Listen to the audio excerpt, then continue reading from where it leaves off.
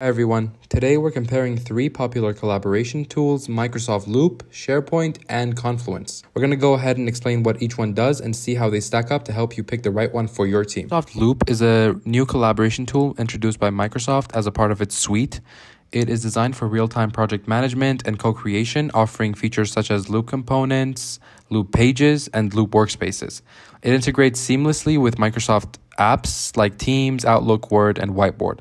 And it includes AI-powered features through Copilot for enhanced productivity.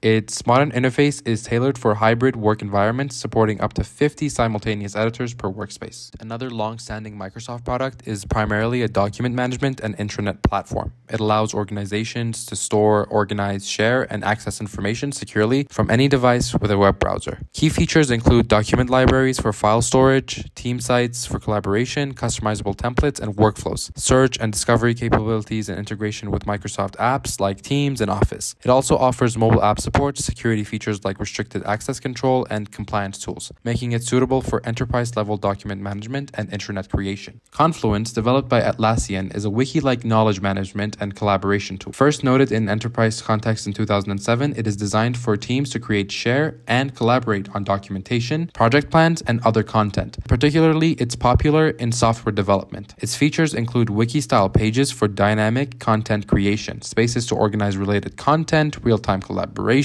version control, and history, support for various content types, and integration with Atlassian tools like Jira and Bitbucket. It also offers AI-powered features for content summarization and search, and it has a user-friendly interface for knowledge sharing. Let's take a look at this chart that I've made for you guys to compare. Microsoft Loop's primary functionality is real-time collaboration and project management. SharePoint is document management and intranet creation. Confluence is knowledge management and documentation. Microsoft Loop's key features are Loop components, pages, workspaces, and AI-powered Copilot. SharePoint is document libraries, team sites, workflows, and search. Confluence is wiki pages, spaces, version control, and AI features. Microsoft Loop is integrated into Microsoft apps just like SharePoint, while Confluence is integrated into Atlassian tools like Jira, Bitbucket, and more. Microsoft Loop's user experience is modern, it has a flexible interface, and is user-friendly. SharePoint can be complex and has a traditional web interface. Confluence is user-friendly, wiki-style, and intuitive for documentation. Microsoft Loop's scalability is designed for enterprise, and it's a part of Microsoft 365. SharePoint is proven for large-scale deployments and enterprise-ready. Confluence offers data center for large organizations, and it is very scalable. When it comes to pricing, Microsoft Loop is included in the Microsoft 365 subscription, and the same goes for SharePoint. Confluence, on the other hand, has a free plan for up to 10 users, and it has paid plans for $5.50 per user per month. Thanks for watching. Please like, share, and subscribe, and let us know what's your favorite in the comments.